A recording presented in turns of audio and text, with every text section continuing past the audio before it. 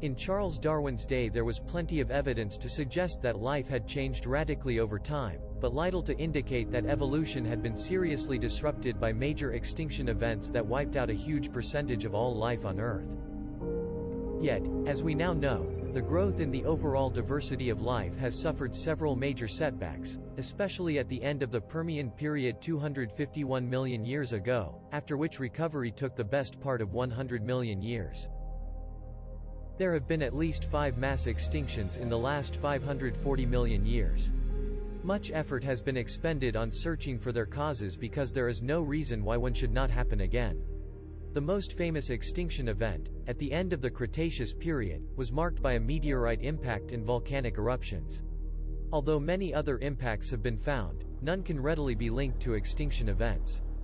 The most common factors in mass extinctions are large-scale eruptions of lava and volcanic gases, and the absence of oxygen in the oceans.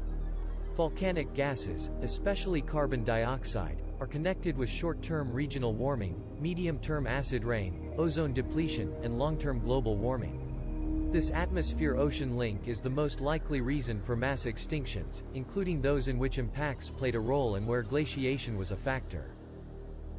Since the end of the 19th century, it has been shown that the history of life has included evolutionary booms as well as busts of catastrophic extinctions alongside a more gradual background of species origination and extinction.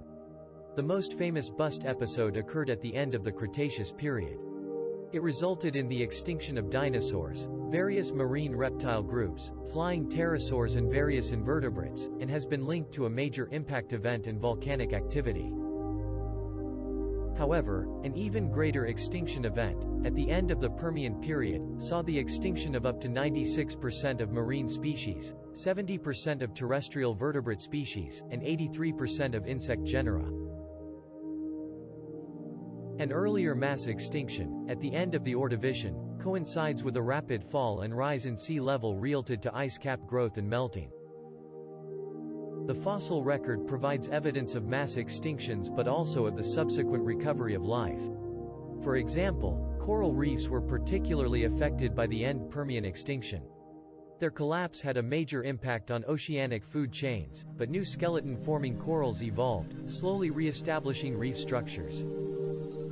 Similarly, the collapse of terrestrial ecosystems at the end of the Cretaceous period is marked by the extinction of the non-avian dinosaurs, yet the recovery of vegetation is evident from fern spores, plants adapted to survive the environmental disaster. Since the last glacial maximum, most of Earth's larger land animals have disappeared, except those that remain in Africa. It was thought that a changing climate led to the demise of cold-adapted animals such as the woolly mammoth, woolly rhinoceros and giant deer.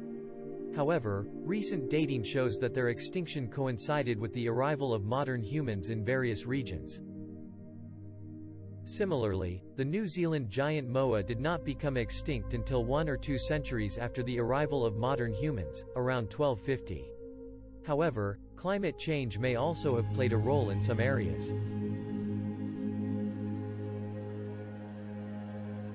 The woolly rhinoceros lived in Ice Age North America and Eurasia. It became extinct 10,000 years ago, after humans arrived. Today, amphibians are particularly vulnerable to extinction. Discovered in Costa Rica's mountainous tropical forest in 1966, the golden toad has not been seen since 1989.